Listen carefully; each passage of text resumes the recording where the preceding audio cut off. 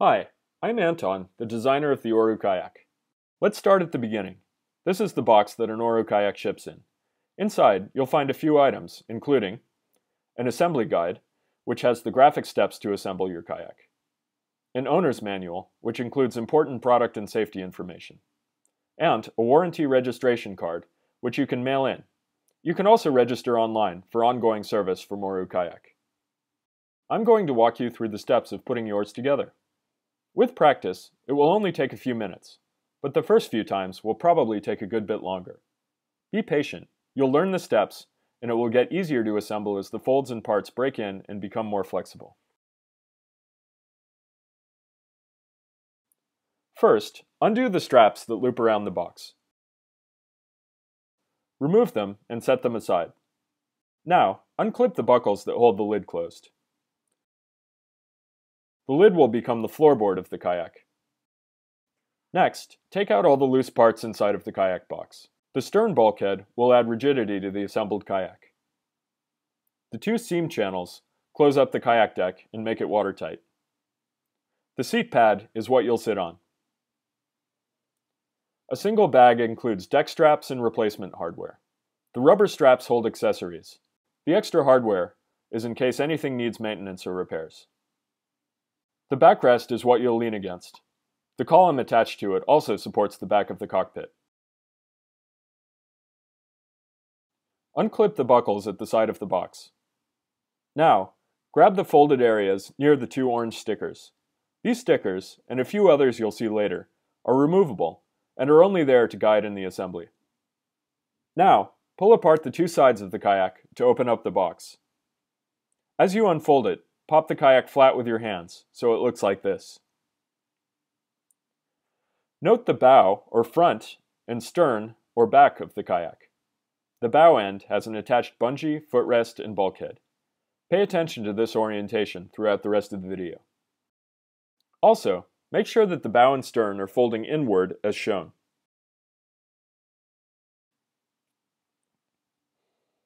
Now, place the two loose seam channels on the edge of the kayak deck, between the cockpit and the attached seam channels at the bow and stern.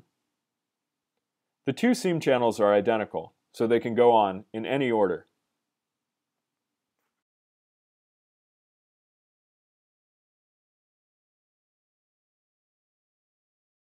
The loose stern bulkhead pops into the channels at the rear of the kayak.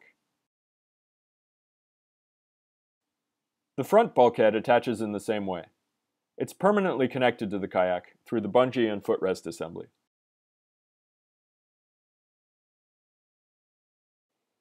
To close up the kayak, you'll work in stages. First, buckle the two deck straps closest to the cockpit, just in front and just in back of it. Don't tighten them up just yet. That will come a few steps later. Next, you'll insert the floorboard, which was formerly the lid of the box. The black plastic plate is the back of the floorboard and goes towards the stern of the kayak. First, fold the floorboard into a tube shape as shown. Insert the floorboard into the cockpit. The two cockpit handles will now lock into the coaming, which is another word for the rim around the cockpit. First, place the edge of the handle into the groove on the coaming as shown. Rotate the handle to lock it onto the coaming. Folding the floorboard upward, as shown, will help to lock on the handles more easily. It will snap in place loudly when it's fully engaged.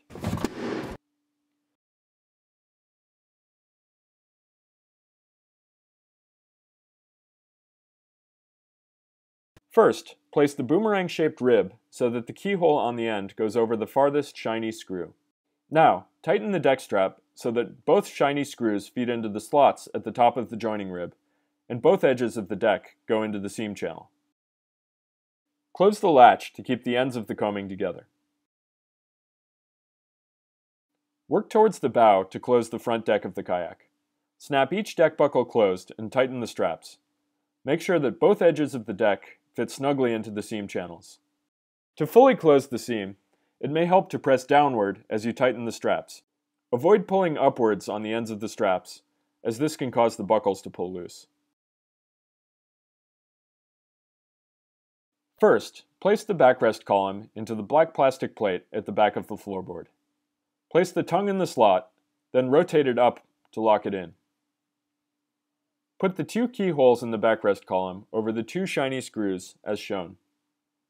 Now, tighten the deck strap behind the cockpit. As in the front, make sure that both deck edges go into the seam channel. Then, close the latch to secure the coamings. Continue closing up the rear deck of the kayak, working towards the stern, just as you did for the front of the kayak. First, close the rubber end straps by pulling them over the buttons. Then, pull the neoprene fairings over the end points. Clip the fairing buckles onto the deck strap. Now, take the rubber deck straps out of their bag. The X-shaped strap goes on the 4 buttons just in front of the cockpit. The I-shaped strap goes on the 2 buttons closer to the bow. Insert the seat pad under the bungee on the floorboard. The notch in the seat pad goes towards the front.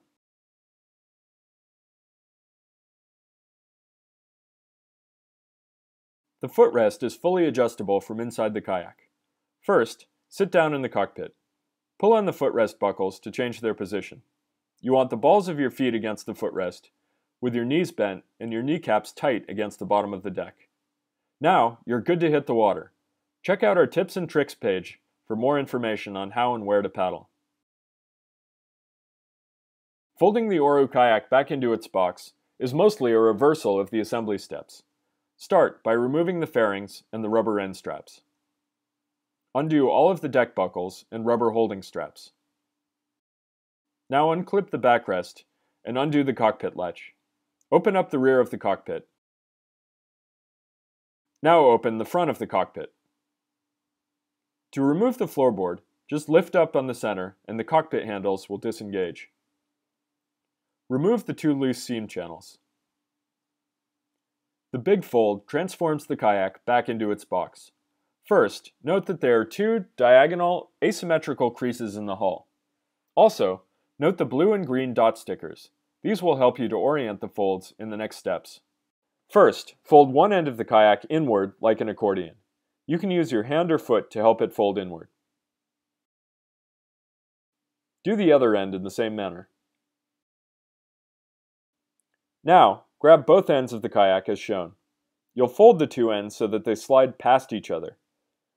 There's one correct direction for this step. Make sure that the 2 green stickers move towards each other and the 2 blue stickers move towards each other. Make sure to keep the attached footrest and bulkhead out of the way of the folding. To close up the box, kneel on top of it on the ground. Snap and tighten the deck buckles, which are now at the ends of the box. Tighten these straps as far as they'll go. Next, place all of the loose parts and accessories back in the box. Fold the floorboard over the closed box. Tighten the floorboard straps to keep the lid from sliding back and forth.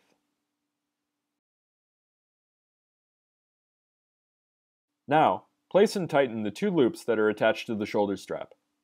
Make sure that the protective feet on the bottom of the kayak are properly oriented, so that the lip goes over the corner of the kayak box. You're ready to go. The shoulder strap will keep you going for short carries. For longer trips, we recommend the Oru pack. Visit our website for more information and accessories.